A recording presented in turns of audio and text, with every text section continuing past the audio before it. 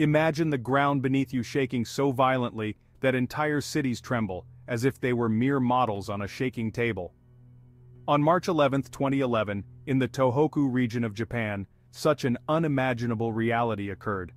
This catastrophic event not only shook the earth but also unleashed a monstrous tsunami, rewriting the lives of thousands and reshaping the geographical and socio-political landscape of Japan. The Tōhoku earthquake and tsunami stand as stark reminders of our planet's formidable power and the urgent necessity for preparedness in the face of natural disasters.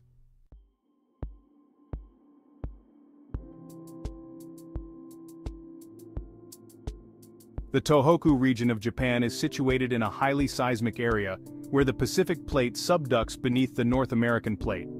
This tectonic interaction has historically made Japan one of the most earthquake-prone regions in the world.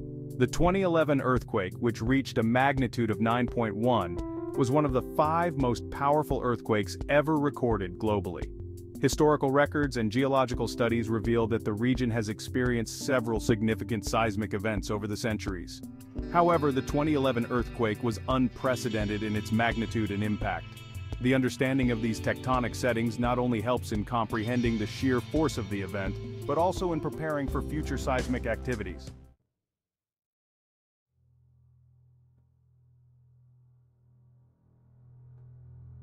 The earthquake that struck Japan on March 11 was not only powerful, but also exceptionally complex. It lasted approximately 6 minutes and involved a series of fault ruptures along a 500 km long segment of the subduction zone.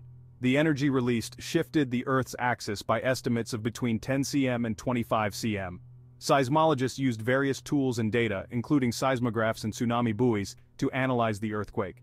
This data has been crucial in revising earthquake response strategies not only in Japan, but around the world. The scientific community continues to study this event to better understand the dynamics of such large-scale seismic activities.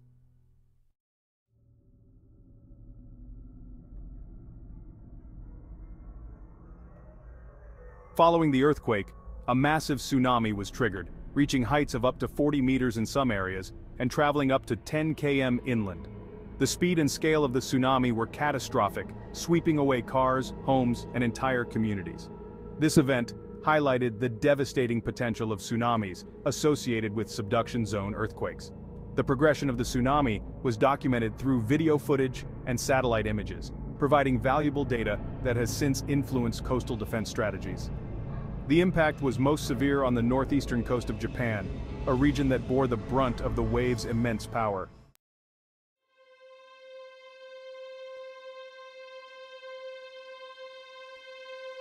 The immediate aftermath of the earthquake and tsunami was marked by widespread devastation.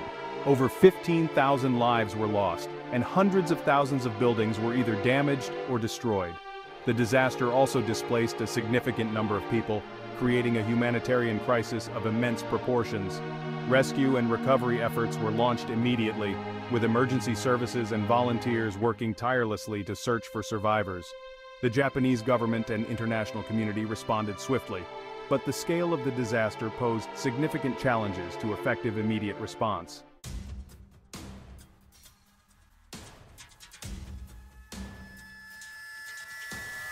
One of the most alarming consequences of the earthquake was the damage inflicted on the Fukushima Daiichi nuclear power plant. The plant suffered major failures that led to 3 nuclear meltdowns, releasing significant amounts of radioactive material into the environment.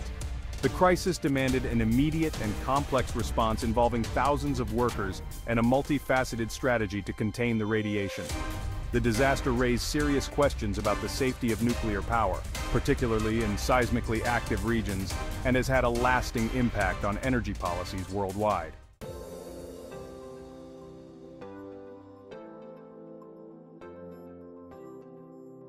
The global response to the Tōhoku disaster was one of overwhelming solidarity.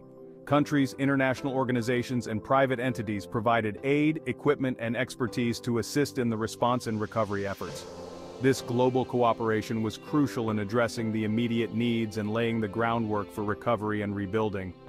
Media coverage played a significant role in mobilizing international support and keeping the world informed about the developments in Japan. The disaster also triggered a global discussion on disaster preparedness and the importance of international cooperation in times of crisis.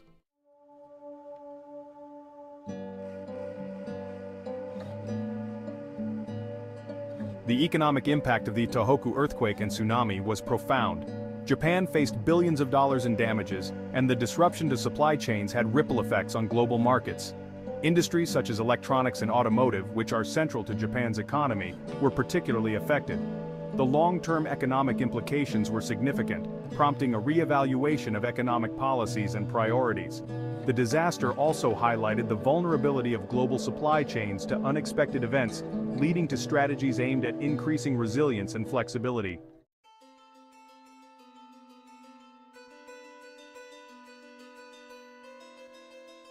The environmental consequences of the disaster were severe, with widespread contamination from the nuclear fallout and debris that polluted land and sea. Recovery and cleanup efforts have been ongoing, with significant progress, but some areas may take decades to fully recover. The disaster also prompted increased environmental awareness and initiatives aimed at restoring natural habitats and preventing further environmental degradation. The lessons learned from the Tōhoku disaster have been critical in shaping environmental policies and practices globally.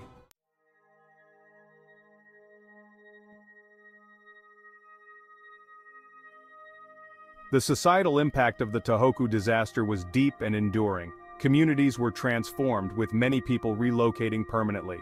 The psychological impact on survivors was profound, with many experiencing lasting trauma. The disaster also brought about a strong sense of community and resilience among the Japanese people. There was a renewed emphasis on community safety and disaster preparedness, with increased investment in social programs designed to support disaster-affected populations.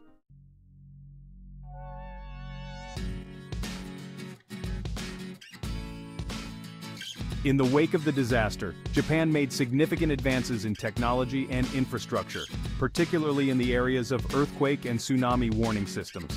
Engineering innovations aimed at improving building resilience were accelerated, and new technologies were developed to better predict and respond to natural disasters. These advancements have not only benefited Japan, but have also contributed to global knowledge and preparedness strategies. The Tōhoku earthquake and tsunami have thus played a critical role in advancing our ability to predict, respond to, and recover from natural disasters.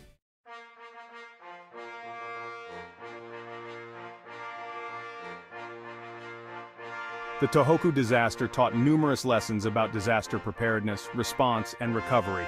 It highlighted the need for robust infrastructure, early warning systems, and effective emergency response strategies. It also underscored the importance of international cooperation and the global nature of disaster response. Policies and practices were revised both in Japan and worldwide, with a greater emphasis placed on disaster resilience. The lessons learned from the Tōhoku earthquake and tsunami continue to inform disaster management strategies globally, making our societies better prepared for future challenges.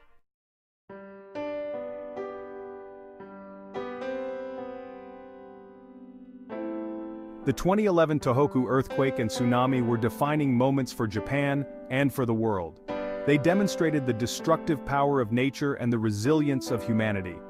By examining this event in detail, we not only honor those who suffered but also equip ourselves with the knowledge to better withstand future disasters.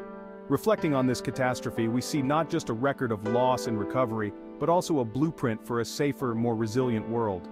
The Tōhoku disaster remains a poignant reminder of our vulnerability and our strength, driving us towards continual improvement in our approach to disaster preparedness and response.